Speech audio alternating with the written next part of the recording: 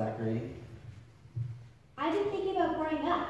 You know, I don't really ever want to grow up. I want to stay at home with you and Grandma forever. Why, Zach, I'm flattered. Why would you want to do that? Grandpa, I'm kind of scared about growing up. I mean, grown-ups have it so hard. They have to worry about money, food, their parents, their YRAs, and tax group vesting, and all that complicated stuff. Why, Zachary, I can't understand why you're so scared of growing up. But you don't have to make those important decisions tomorrow or even next year. I don't? Of course not. That's why you go to school every day in the school year.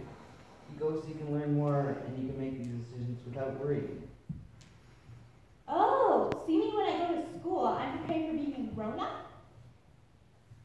Yep, and the more you go to church and learn of the Savior, the more prepared you'll be for the big decisions in life. Zachary, do you remember the story of the blind man that Jesus healed in Mark 8? You mean the guy Jesus healed using mud? That's the one. What does that have to do with growing up? You see, Zachary, before Jesus healed him, he led him out of the city step by step.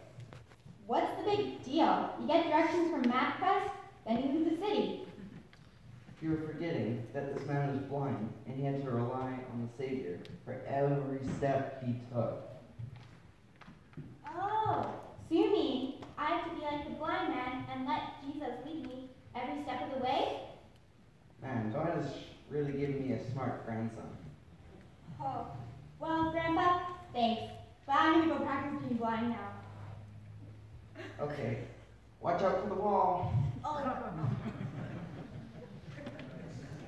Watch it.